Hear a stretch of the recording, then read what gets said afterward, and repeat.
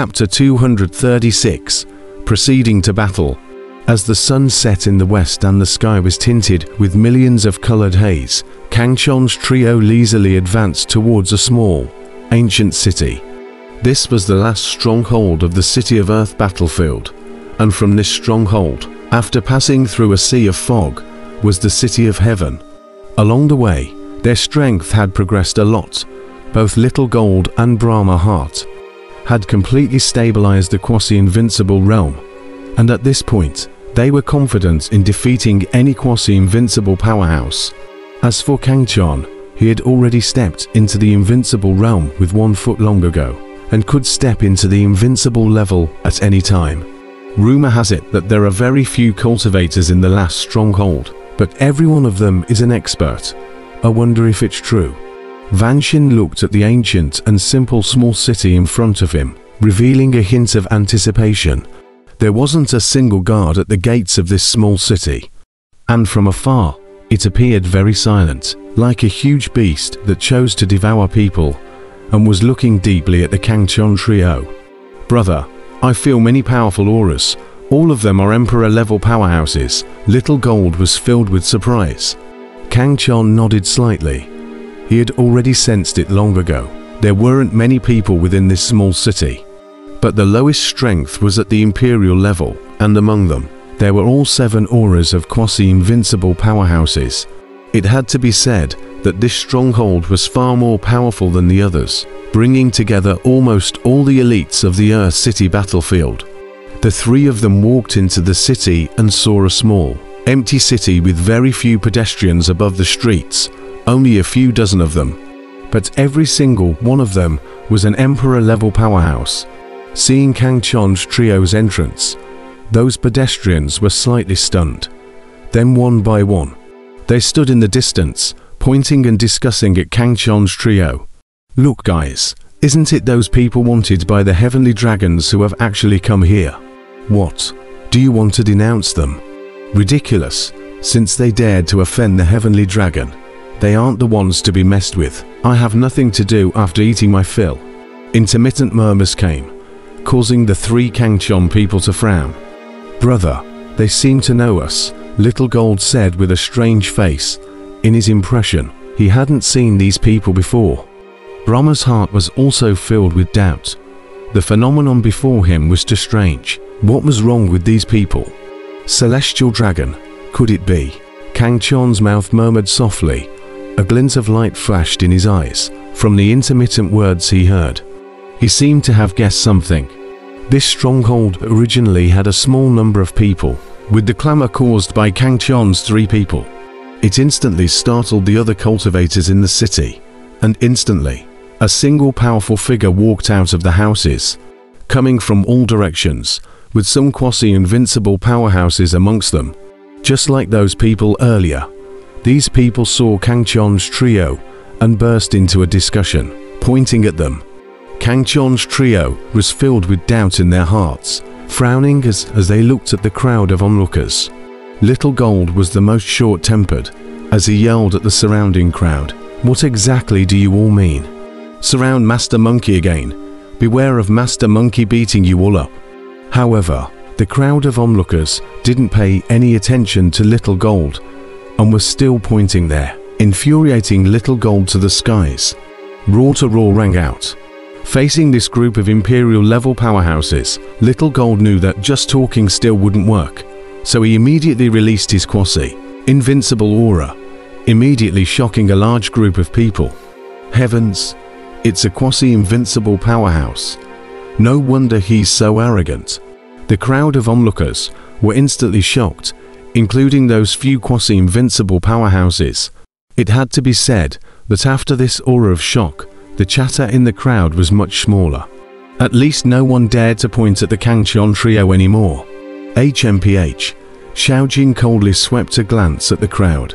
Then his gaze turned to an early Imperial-level cultivator and pointed at him, saying, "You, yes, that's you, brat. Come here for me."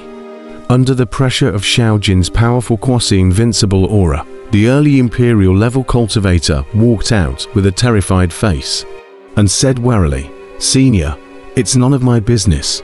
We don't know anything. Shut up. I haven't even asked you about things, and you're saying you don't know.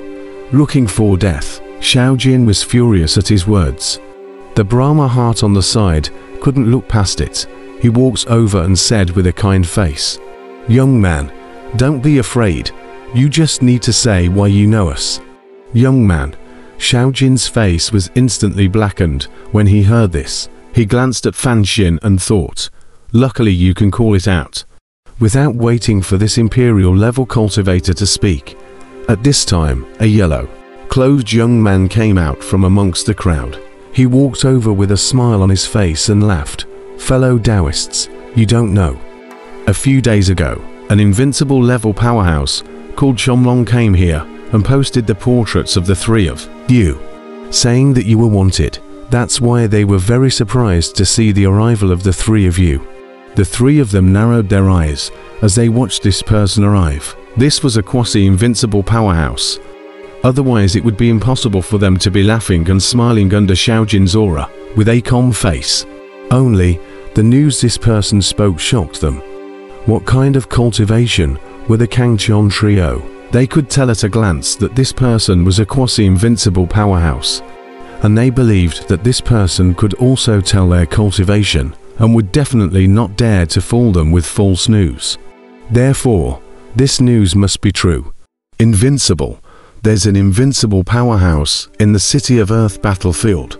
What kind of character is that heavenly dragon? Little Gold obviously didn't react at once and was filled with doubt. Brahma Heart, on the other hand, was pondering, his face incomparably grave. Indeed, Kangchon, on the other hand, had a dawning look on his face. A hint of wariness flashed in his eyes. An invincible powerhouse. This was exactly the opponent he was waiting for, just so he could gauge how strong his true strength was at the moment. The yellow-clothed youth looked at Kangchon's trio with an odd expression. His heart was very strange. These three people didn't even know who Chonglong was. He hesitated for a moment and said, "Fellow three Taoists, you guys killed the Heavenly Dragon Emperor and the Earthly Dragon Emperor of the Heavenly Dragon Gang. Don't you know that the Heavenly Dragon Gang also has a gang leader called Chonglong?" Heavenly Dragon Gang. Hearing the yellow-clothed youth say so, Xiaojin instantly remembered. He said with a dazed expression, "Heavenly Dragon Gang leader. So it's that guy. I heard that he was impacting the invincible realm, so he has already succeeded in advancing to the invincible realm." This reaction was really slow. The Brahma heart on the side couldn't help but be speechless. Don't you guys know, right now, all the strongholds in the Earth City battlefield have your portraits. As long as you appear, you will be learnt by the Heavenly Dragon. I advise you guys to leave earlier. The yellow-clothed youth said. Kangchon was slightly surprised. He didn't think that that master of the Heavenly Dragon Gang had really advanced to the invincible realm and was still wanted all the way to them. Isn't it just invincible? What's there to be afraid of? Humph! Xiaojin snorted coldly. Now that he had reached the quasi-invincible realm, he was looking forward to fighting a strong person at the invincible level. Dare I ask your name? Why are you helping us? Aren't you afraid of that Heavenly Dragon's blame? Brahma Heart, however, had his eyes fixed on the yellow-clothed youth. Kangchon nodded slightly at his words. This was exactly what he wanted to ask. He always felt that this yellow-clothed youth in front of him was not simple. He doesn't dare to do anything to me. The yellow-clothed youth had a haughty look on his face as he continued. I've long since looked down on the Heavenly Dragon Gang, so I'm going to help you guys out in passing. By the way, you guys can call me Demon Peak. The yellow-clothed youth looked somewhat mysterious. A smile flashed in his eyes. Devil Peak. Kangchon and Brahma Xing glanced at each other, and both shook their heads. They hadn't heard of this name. However, since this yellow-clothed youth didn't care at all about the peerless level Heavenly Dragon, he must have a strong undercurrent, which made them a little surprised. Invincible level powerhouses can fly. I'm afraid that it won't take more than a few days for the Heavenly Dragon to arrive, so I advise you guys to enter the City of Heaven earlier. Seeing that the Kangchon trio didn't speak, Devil Pete continued to persuade. HMPH. We'll wait here for him to come over. Invincible level. Master Monkey, I happen to be able to learn about a peerless level powerhouse. I hope I won't be disappointed. Little Gold said with a careless face. The words Monkey Master were getting more and more smoothly used by him. Amitabha Buddha. Keep a low profile.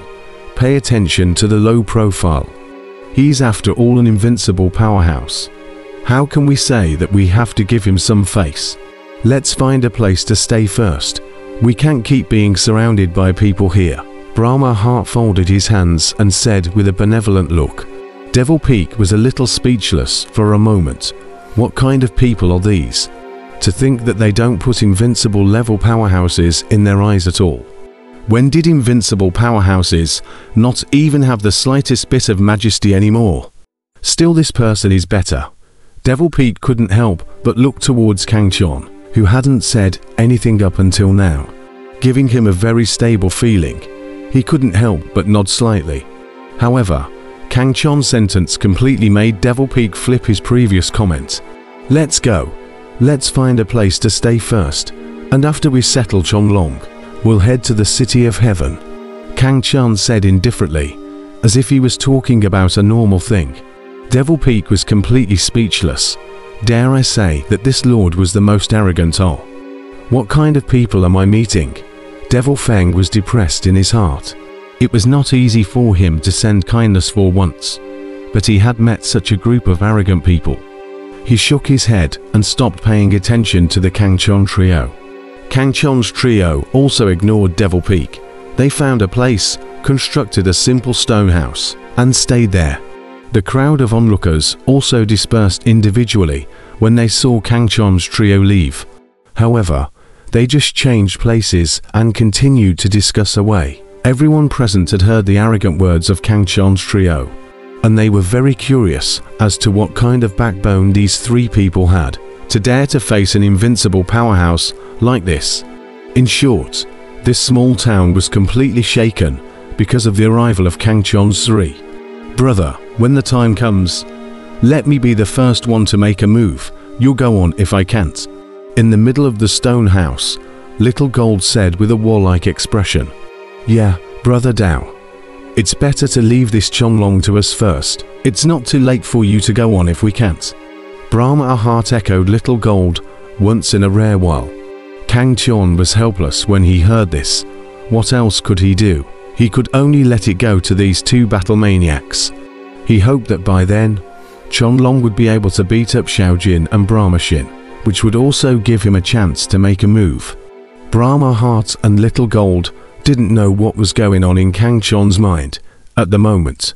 They were all excited and thrilled, their eyes filled with astounding battle intent. Fighting against an invincible level powerhouse would be their greatest test and an accurate test of their current strength. Kuhu. Hurricane winds whistled. At the headquarters of the Heavenly Dragon Gang, a golden-robed Heavenly Dragon sat on top of a dragon chair, his hair thick and his eyes radiant, as he coldly swept at one of the Heavenly Dragon Gang's Emperor-level powerhouses in front of him. Reporting to the Gangmaster, we have received news that the three murderers have appeared at the last stronghold.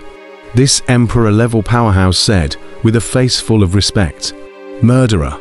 Hearing that the murderers had appeared, Chonglong stood up violently, his eyes staring tightly at the Imperial-level powerhouse in front of him, until this person's forehead was dripping with sweat before he withdrew his sight. The last stronghold. Oh, you guys are really able to run, humph. Chonglong coldly smiled. Then his figure came out and flew towards the direction where the last stronghold was located. Numerous cultivators watched Chonglong leave. They knew that a peak battle was about to begin, but it was a pity that they couldn't see it. Those who killed the Heavenly Dragon Gang, not a single one of you can escape. Even if you escape to the City of Heaven, you will only die. Sky Dragon stepped on the void. His figure was like an arrow and disappeared into the sky with a swoosh. In the last stronghold, Kang Chon's trio had been staying in the temporarily constructed stone house, waiting for Chonlong to arrive.